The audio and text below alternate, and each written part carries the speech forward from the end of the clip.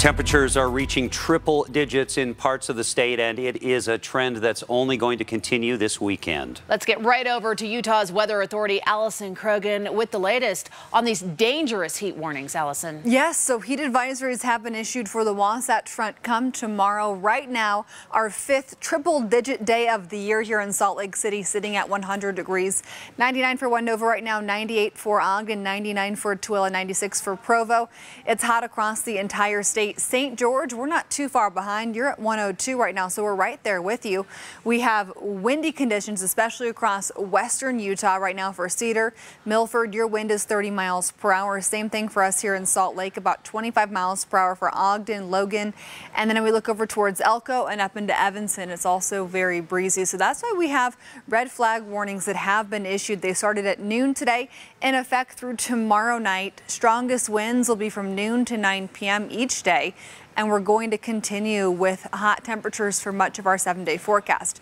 So as you get ready for bed tonight, it'll be around 80 to 90 for the Wasatch Front with partly to mostly cloudy sky in northern Utah. Southern Utah, mostly clear to partly cloudy sky. Still in the mid-90s for St. George at 10 o'clock tonight. Then we take you into tomorrow morning when you're waking up. 60s, 70s, and even close to 80 degrees for Salt Lake at 6 a.m. We're going to get hot really quickly tomorrow, and we're going to see temperatures around 100 to 105 for the Wasatch Front. St. George, you're close to 105 to 110 for much of your 7-day forecast. We'll talk more about the chance for some rain this weekend, your air quality, and your UV index coming up. A lot to talk about and think about. Allison, thanks so much. With these dangerously high temperatures this weekend, please make sure you, your friends, your family, your animals have a place to stay cool. This map shows the location of Salt Lake County's cool zones, where you'll find relief from the heat with air conditioning and water.